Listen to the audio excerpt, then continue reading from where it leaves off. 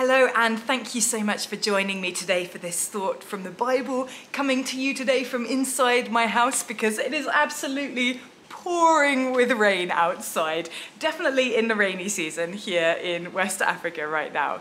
But today I wanted to explore what I think is possibly one of the strangest stories that we find in the Bible, and it just so happens to occur in the life of the prophet Elisha, this man who we've been exploring for a few weeks now, just digging into some of the miracles that happened throughout his life and what they tell us about God, what we can learn from them to apply to our own lives. So this is how it goes from 2 Kings chapter 2. It says, from Jericho, where Elisha was the last time we read about him, from there Elisha went up to Bethel. As he was walking along the road, some boys came out of the town and jeered at him. "Get out of here, Baldy," they said. "Get out of here, Baldy." He turned around, looked at them, and called down a curse on them in the name of the Lord. Then 2 bears came out of the woods and mauled 42 of the boys. And he went on to Mount Carmel and from there returned to Samaria. I'm sorry, what? Bears came out of the woods and mauled a group of boys. This must be one of the strangest kind of miracle type events recorded in the Bible, right? And it's really peculiar on first glance. I mean, it's downright horrible on first glance. It seems like, from just reading it briefly like that a group of kids come running out, laugh at Elisha for being bold, insult him just a little bit, and so he calls down a curse on them, and bears run out of the woods and attack them. Right, why is this in the Bible? Why did this happen? What does this mean? Do we serve a God who would allow children to be attacked by bears for a couple of insults? You know, it's very easy to read through this part of the Bible and kind of read a story like this and be like, that's a little bit weird. I'm not sure I like that one, but I'm just going to skim past and carry on to the next part. But I think it's so important for us not to ignore those parts of the Bible that are maybe a little bit more difficult to understand, maybe a little bit harder to get something out of. Because when we do dig into this story, when we do understand it a little bit better, there is actually much more to what we read on the surface here. For one, our English translations of the Bible can sometimes be a little bit mixed. I mean, it is amazing that we have the Bible in English and in so many different and rich translations, but just occasionally English doesn't quite pick up on the nuances of the original languages that the Bible was written in, Hebrew and Greek. If you read this passage, for example, in the original King James version of the Bible, you would be mortified because it describes that group of mockers as being little children attacked by bears for insulting a man. That's not great. But actually, there are 2 Hebrew words used to describe this mob, and they can be translated in different ways. The first word, nahar, can mean children or boys. Yes, it's true, but it can also mean servant. And there are uses of this word denoting the baby Moses, absolutely, a young child, but also all the way up to the fully grown man, Absalom. And the second word used in this passage, katan, can mean small or young, but it can also mean insignificant or unimportant. And once again, it's used to describe characters in the Bible who are older. For example, Solomon, when he takes the throne of Israel at the age of 20, that word is used to describe him. because he considers himself not wise enough for the task ahead of him.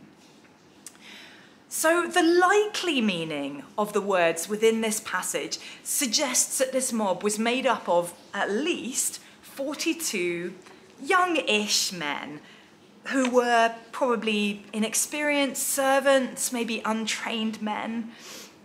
And Bethel, where Elisha was or where he was going to, was one of the locations where the former king of Israel, Jeroboam, had set up 2 golden calves for the people to worship, drawing them away from the true Almighty God. And it's possible, because of the words used, some Bible scholars suggest that this group of young men may actually have been unofficial priests or helpers working at that very shrine. Suddenly the story starts to take on a bit of a different meaning, right? These men are insulting Elisha. They are calling him bold, something that's fairly uncommon in Israel, something that may have denoted uncleanness, and they are telling him to get out of here. Perhaps to leave this specific place, get out of Bethel, yeah, maybe, but perhaps casting doubt on his succession from Elijah. Get out of here, Elisha. You're not God's spokesperson. We don't care about you. You should just give up on this task. You should just accept that the people here are happy worshipping a golden statue. We don't care about your God anymore. Get out of here. They're not just insulting Elisha in this moment. They are insulting Almighty God.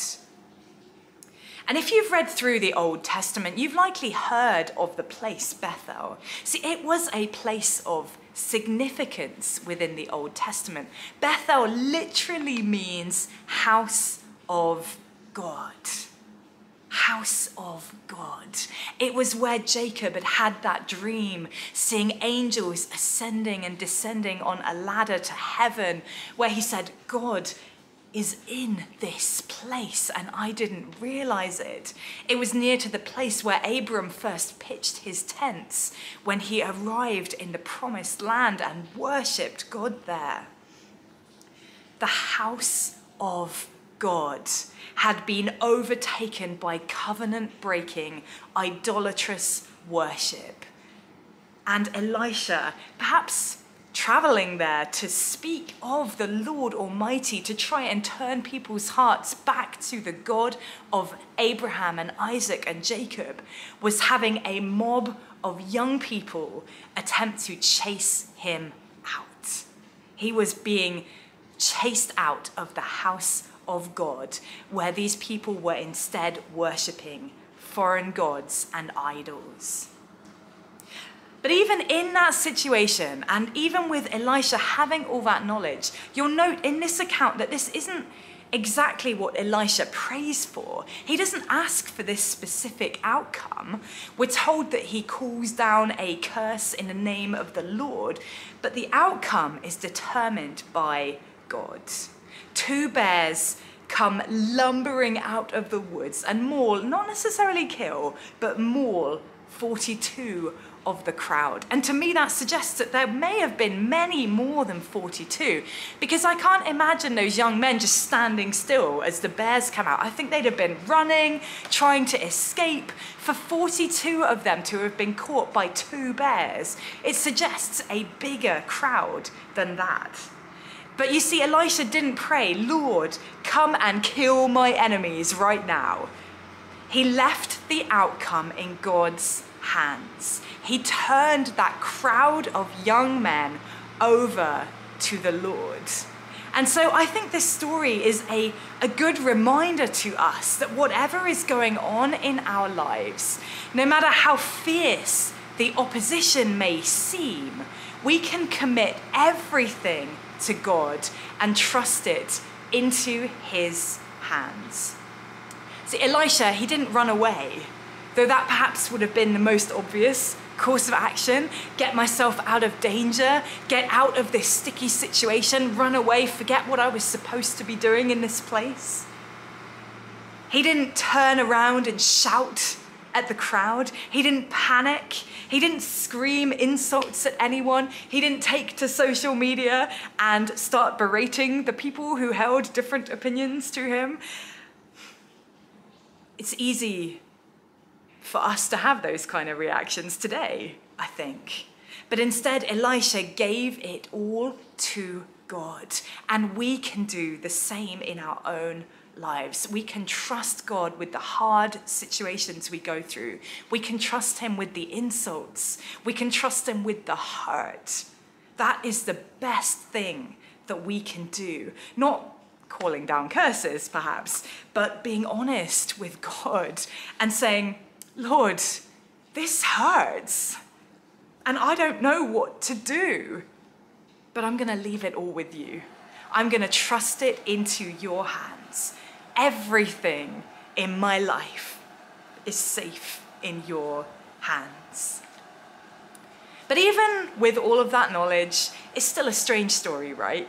Even looking at the historical and linguistical background, it's still peculiar. It's still hard for us to understand. It seems a million miles away from the teaching of Jesus, of turn the other cheek and love your enemy. And that can be hard for us to put that together, to understand this story. But you know, one thing it does show us is how absolutely passionate God is for his people. Because this group, this mob, they were telling Elisha, the prophet of God Almighty, to get out of that place, to effectively stop doing his ministry of trying to bring people back to God Almighty. Not to mention the fact that Israel was supposed to be a nation that was going to bless all other nations on earth. Israel was supposed to bring all people to God Almighty, and instead we find this group worshipping foreign gods, worshipping idols, having the opposite impact of what they were supposed to achieve. That doesn't necessarily help us in understanding it entirely, but it does just give us a hint for God's passionate justice, for his desperate desire for all people to know him and to know his love for them. You know, there are many moments as we read through the Old Testament that can be hard for us to understand today. It's true. And I think it's okay for us to wrestle with those passages, to wrestle with scripture, to ask questions, to ponder why a certain story or section of the Bible is included. God has given us brains. He's given us the capacity to reason and to think through these stories. So I would love to hear from you. Is there anything else that you get out of this story? Is there anything that you think I'm wrong about? That's fine too. Let's talk about this. We can discuss these passages and try and work them through together to give us a little bit more understanding, to give us that depth, that richness of understanding of the whole of the Bible from beginning all the way through to the end. So thank you so much for joining me today for that thought from the Bible. I'm sorry it's a little bit longer than normal, but there was a lot to dig in there with that, the historical and the linguistical elements of this story. But I hope that there was some encouragement in that for you, maybe some kind of a challenge to really dig into God's word for yourself as well and see what nuggets of wisdom, what elements of truth you can find in this incredible, incredible book. So I'll be back on Wednesday next week, discovering the next little part of the life of the prophet Elisha, and I will see you then.